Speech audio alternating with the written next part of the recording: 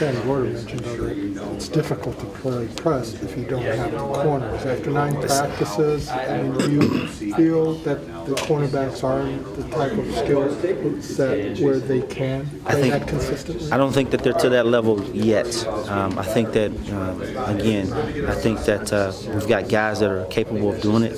The guy that jumps out, I mean, KeiVarae Russell, you can ask him to do anything in the world because he's physical, he's confident, and he's very talented.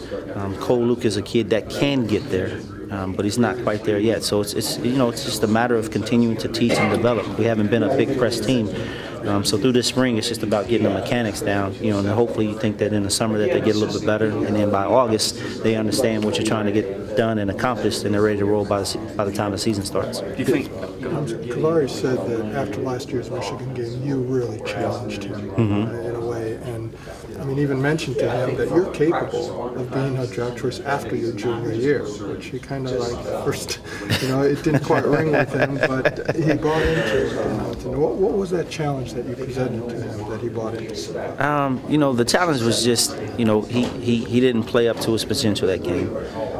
So I made a specific cut up for him just to point out and detail out, the examples of what I was talking about. And then I actually made a cut up of what he did when he was a freshman and prior to the Michigan game.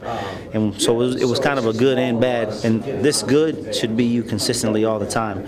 And this bad you should never want to put on tape, especially being here at Notre Dame, the most marketable place in college football because you're on national TV every Saturday.